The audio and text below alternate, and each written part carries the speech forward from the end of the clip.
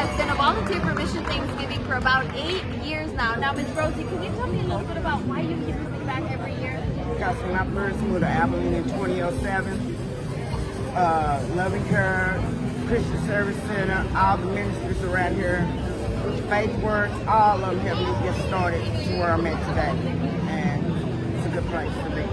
And like so they... food, hungry, food, more food.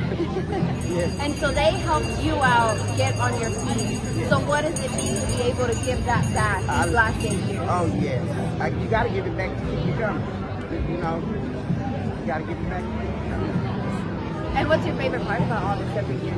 Unstocking the food and unloading the food truck and the Amazon truck, all the trucks. How many trucks you got right now? This is our second truck, food truck unloading. And it's only 10 o'clock, so she's off to a great start. Yes. Well, thank you. I've been out here since y'all been out here. Well, thank you so much, Miss Rosie. Thank it was you. so nice meeting you. Nice meeting you too. Thank you. Now I got a better truck.